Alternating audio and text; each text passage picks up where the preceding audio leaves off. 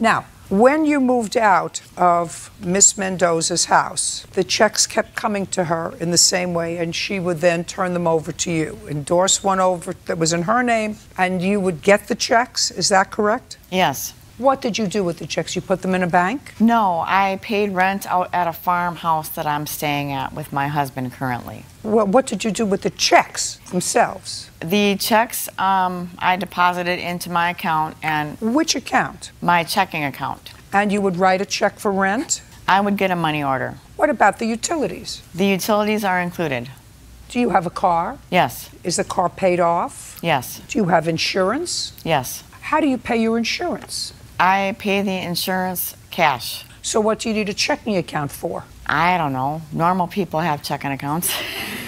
Well, if you don't use the checking account to write checks, then you can put your checks in a savings account and get interest and withdraw money and get money orders. Yes, normal people have checking accounts, and it's called a checking account because they write checks out of their checking account, or they have a card that's a debit card. But it seems, from what I'm hearing from you, you put the money in a checking account, draw money out, and then get a money order, and which you have to fill out a form for.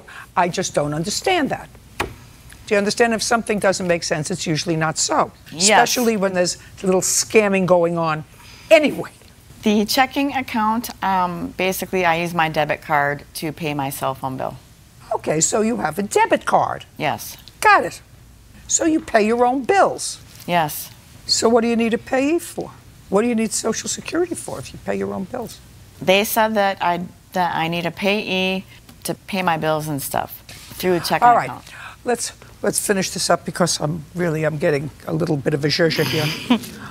One of the checks that you deposited in your account came back and they withdrew the money from your account again because they said she had been double paid because she had made her husband the payee on the account. So there was one check, the last check. Is that right? Mm-hmm. No, that's not a Oh, I'm sorry, yes. Yes. Sorry. Okay. And in what month was that?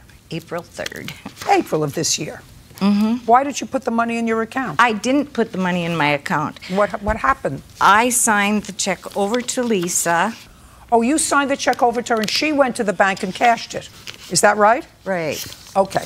So in April, she gave you the check, you went to her bank and cashed it. Is that correct? Yes. All right. And you had either received or were about to receive a duplicate of that check with your husband as the payee? Yes. Right. Here's some cookie. Anyway, what was the amount of the check? $470. $470.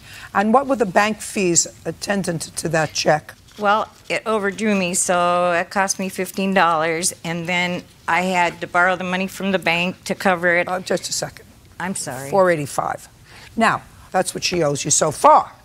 Sometime later, you say she says it was a wedding gift. You told her, don't bother, keep it as a wedding gift. That's ridiculous. Okay, now, tell me what happened with this antique table that you say that she got angry at when you were having a discussion about this money and she threw over in your house. She just knocked it over and it broke. Let me see it. Oh, I'm sorry. And then I also did some search on the computer, and this is what they say it's worth. I paid $140 for that table. Oh, I know this table. I know this table. I have this table. You can have it fixed. It is fixed now. Of course.